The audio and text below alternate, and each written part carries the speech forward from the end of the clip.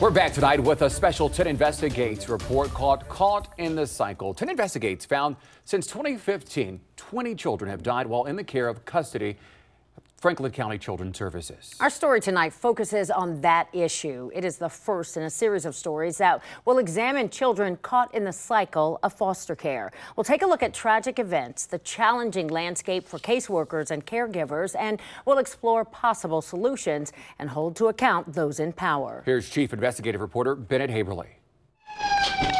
There is no question there are children in need. Kill me, shoot me, shoot me, shoot me. Shoot no, shoot me. Bro, like, what the bro? I just got set up in all of it. This police body camera footage provides a small window into part of what happens at Franklin County Children's Services Intake Center in Whitehall. Children come into the agency's care from various paths. What happens at this intake center is just part of the cycle that can start with referrals from juvenile court or from a child with behavioral or mental health needs.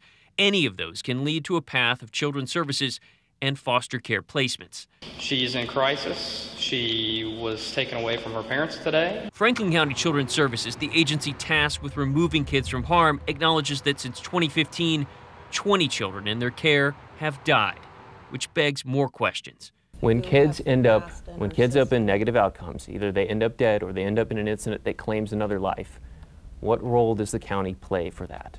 Yeah, we play a role, our community plays a role, right? Children are a product of our community. Children are homegrown, and we're all responsible for the health and wellness of all families in our community. But families of the children who died question what level of protection was provided. After he was murdered, I contacted them.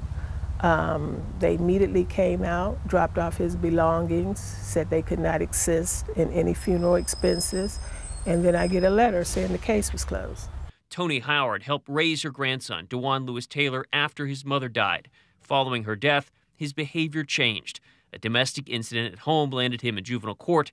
Tony says Franklin County Children's Services took custody, placed him at Maryhaven, where she says after a 2-week stay, he was assaulted by another teen and ran away.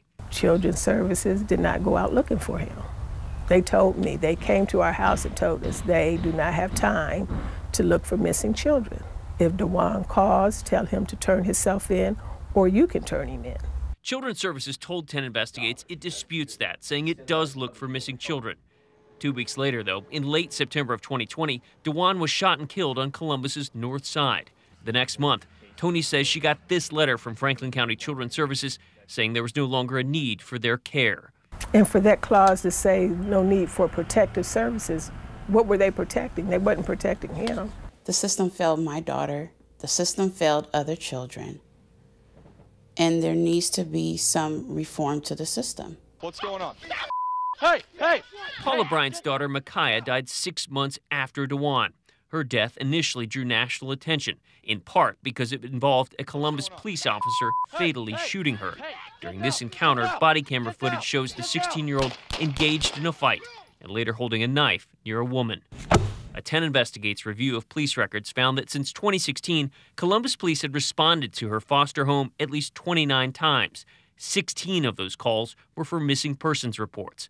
A few others were for things like fights. They're gonna fight and I don't want to be here no more. You're placing kids in foster homes where there have been active police runs, and people looking at that without an extensive knowledge of social work would say that doesn't seem right. So why does that happen?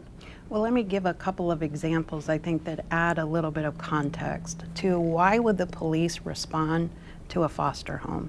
Intake Director Laura LaRoche told me foster parents are required to contact authorities for teens who run away. Youth are coming into our care, experiencing these behaviors. Is it reasonable to believe that those behaviors will cease through the act of giving the agency custody? No. Of the 20 cases of children who died, half were the result of gun violence. It's sad, so who's held accountable? Or they just label them as a number, or, well, this was a problem child and, oh, well. No, that's a life that you took ownership of to protect in your letter. So what happens? And we asked Laura LaRoche what her agency would say to those families. She says that we grieve with them. Our reporting on this is not done. You'll hear more from our conversation with Franklin County Children's Services in the coming days as we discuss other issues and some possible solutions. In our next report, we'll examine another problem. What happens when a foster child is involved in an incident that kills someone? That's tomorrow night at 6.